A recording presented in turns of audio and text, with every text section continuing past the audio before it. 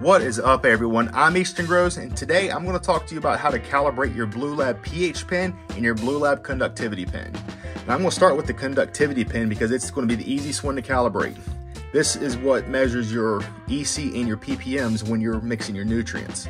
So what you're going to need besides your pen is some of the Blue Lab conductivity standard, which is 2.77 EC, and a couple of small cups. Now these small cups right here came in a Blue Lab care kit that I used to use, and also in that kit you get a whole, it's pretty much a whole cleaning kit when I say a care kit. So you get your pH probe cleaner, you get a little brush every time you order one of these. This brush, you can just help clean the inside of your conductivity pen or the probe on the pH pen itself. And I kind of use this as a little dryer just to kind of help get down in here, because if you look at the pH pen, it can be kind of deep to get like a regular towel in here. So I just kind of use that and just dab around it just to kind of help soak up. And that's a little bit of the storage fluid that I've soaked up right there. So get all this moved to the side. Whoops. All right, so to calibrate your conductivity pen, give it a little shake. Just pour a little bit. You don't need too much, just enough to cover the electrode itself. So y'all can actually see that. It's really not much at all. So what you want to do is you want to turn the pen on, stick it down in the solution, and just let it sit. Now, I don't have this set to EC, so let me change that real quick. And you can actually change whether you want to read PPM at 500 or 700 scale or EC. This will also do Celsius by hitting units and holding. So there is PPM 500, there's PPM 500 Celsius, 700, and of course I'm in the United States, so I go by Fahrenheit, EC. Now that it is set to EC, let's put it back in, because it should be 2.7 EC. Just don't know if y'all can see this, is at 2.8. So it's a little off, but not too bad. Just leave it alone, let it sit, let it stabilize. And right when it has stabilized, you want to hit the calibration button, which is the center button right there. So when you press and hold the calibration button, what's going to happen is it's going to flash. It was going to flash 3 little tiny lines right there, and then it shows a check mark if it did take the calibration. And you can see the check mark right here. So it has definitely taken the calibration. So now my EC pen or PPM pen, whichever you want to call it, has now been calibrated.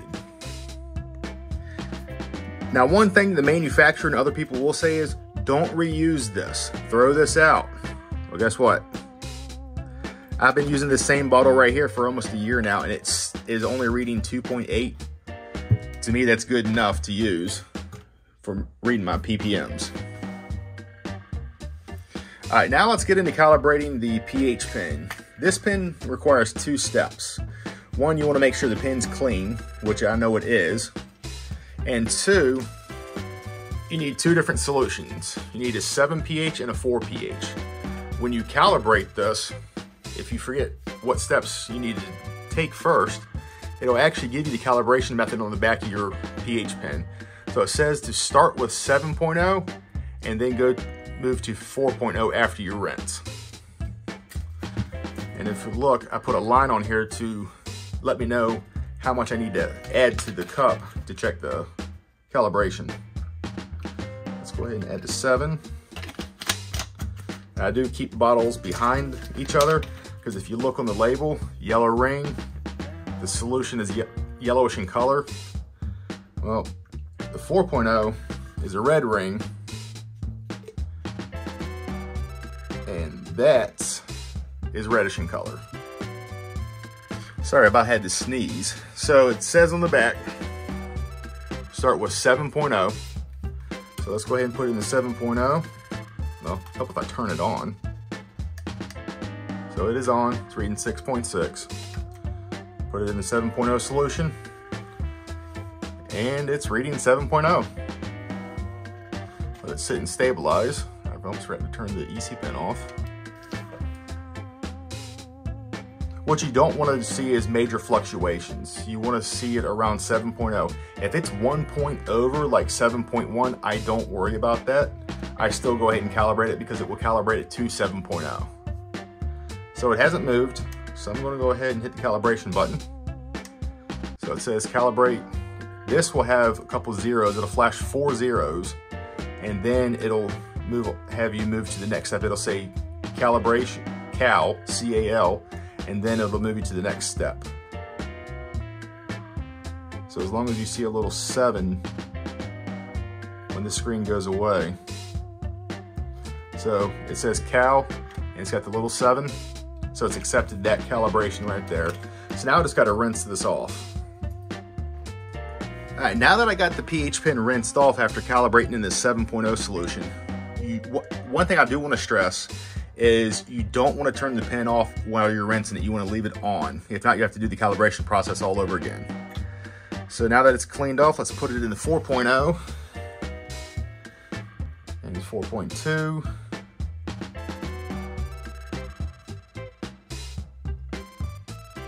I think I need to replace that solution because I had a little something in there that I didn't expect.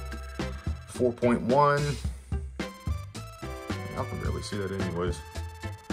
It's reading 4.1 right there.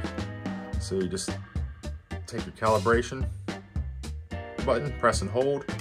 It'll show cal, it'll flash a couple lines, and it'll give you 4 flashing zeros. And if it accepts it, it'll also put a check mark right next to pH. And it accepted it. So my pH pen now has a check mark right here, and it's good to go for another 30 days. This is something that I can't stress enough, is checking your pH pen and recalibrating it. pH is so crucial to grow in your favorite medicinal plants because it can cause nutrient lockout, it can cause other issues, it can cause a pH lockout. There are different things that pH issues can cause, but at the same time, you need to make sure your EC PPM pen is also calibrated because you want to know how many nutrients you're putting into your plants. So this is how you calibrate your Blue Lab pH and conductivity pen. If you have any other questions, drop them down in the comments. I will be more than willing to answer them. As always, guys, thanks for watching. Take it easy.